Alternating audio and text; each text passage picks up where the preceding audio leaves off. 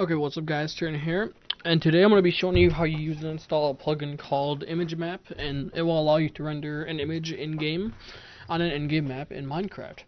So you're just going to download it right here, click the download button, and you're going to want to put it in your plugins directory of your server, or plugins folder, not directory. And you're not going to have any configuration options, which is nice, so you don't need to mess with that. But once you have it downloaded, you're just going to start your server, and then go find an image you want off the internet on a map in game. So let's do. I clicked this one, but let's just do this image right here. But I'll show you how to do it. It works. You need small image links. So if I go to Google and copy the image, it'll usually have like a link that's like this long. It won't work in Minecraft because it's too long. So you need links that are kind of small. So let's see if it hits them in the face. Okay, that one was kind of funny. But yeah, so you just right click, open in new tab, and it would have a smaller link. So anyway, after that, that was completely unintentional. Let's just go in game, and then let's go. I'm already in game mode 1. No, I'm not. Game mode 1, and let's go to let's grab some maps. Map.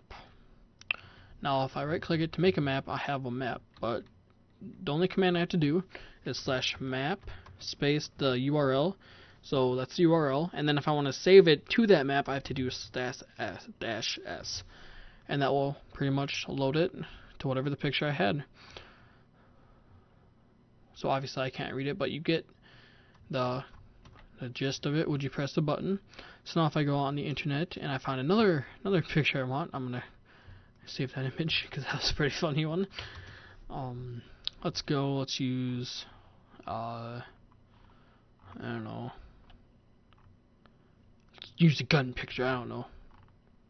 Let's use twice the space, whatever. Not search for image. Wife says that I have too many space guns. Oh, that's pretty. Little spacey gun. Okay, so open image in new tab. Now you see we get a smaller image URL. And then you just go in Minecraft and you just do that exact same command. So /map space paste and s. And then it will put your map in game. So that is all. This is a very short tutorial, only 2 minutes. I think this is one of the shortest ones on my channel.